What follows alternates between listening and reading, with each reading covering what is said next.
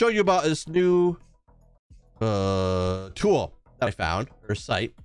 It's called, let me pull it up here, plays.org. Let me type that into chat. Plays.org. It is Machiamello, first time chatter. How are you doing? Hi.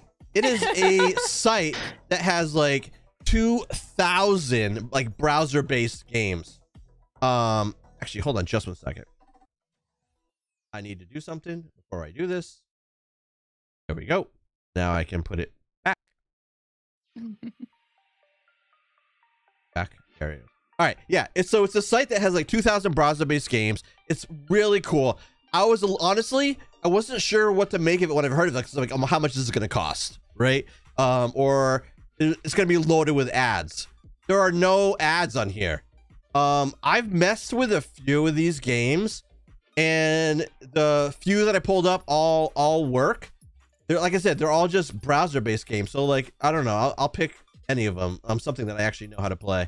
Let's do Jedi Training. I don't know what the hell that is, but let's pull it up. Something I know how to play. Never mind. Yeah, never mind. I don't have time to find something I know how to play. All right. To scroll. Hit play. His defense doesn't know how to play many things, so. All right. Oh wait, I gotta hit. Wow, I already lost. That's like a morph kind of game. That's what I do. I suck. But so what's really cool is you saw that. Like I just literally clicked on it and pulled it up and played it and lost that quickly. There are 200 some odd categories of games. It is insane how many categories they have. Again, it's completely free. It loads quick. It doesn't put a strain on your CPU, which is awesome. I haven't noticed that there's any multiplayer, but there might be. Another cool thing I found is you don't even have to log into this. You can play it without logging in. I did create an account because if you create an account, it remembers the games you played and it will send you emails for any new games that come out.